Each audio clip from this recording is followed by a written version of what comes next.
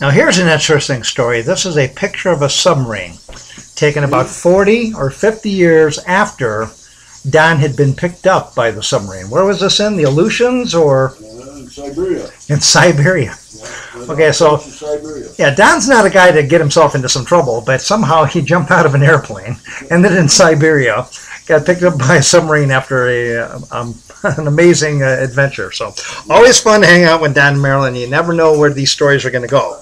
Years later, they lived right in the same area, and Don took this picture from what, a fishing boat? Yep. Single-mast sailboat. There you go, single-mast sailboat. So he's been on every kind of boat you can imagine. The owner of the boat was Jesse James. Jesse James owned the boat. And you thought he was only a cowboy. The James boat.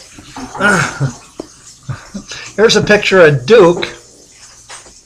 And is that Pat Stacy? Is that the one who came to the wedding? Or is it Beverly? Okay, so Pat Stacy had gone to Don and Marilyn's wedding that we attended. Where was that? A-Bear or something? We went up there? Greer. Yeah. And somewhere along the line, his backyard, actually. And somewhere along the line, Don got to know the Duke and taught him how to fly fish.